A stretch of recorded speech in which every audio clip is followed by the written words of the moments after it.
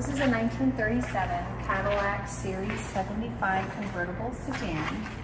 And to start it, all you do is turn the key to on and press the start button.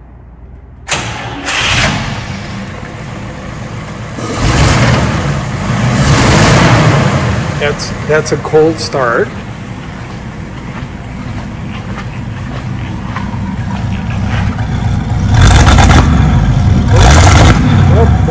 You can tell it's cold, it's running rich.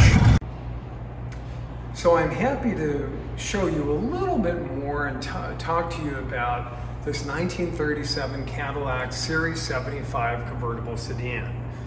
It's a very, very significant car. You'll notice that the interior, much of the interior is original, including the leather, the door panels, the division. Actually, some of the carpet remnants and the footrests were all original interior. This Cadillac was bought new on November 5th, 1936 at Stuyvesant Cadillac in Kingston, New York.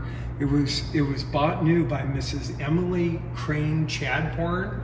She was the daughter of the founder of Crane Plumbing Company, which we all know, the Crane Plumbing Company.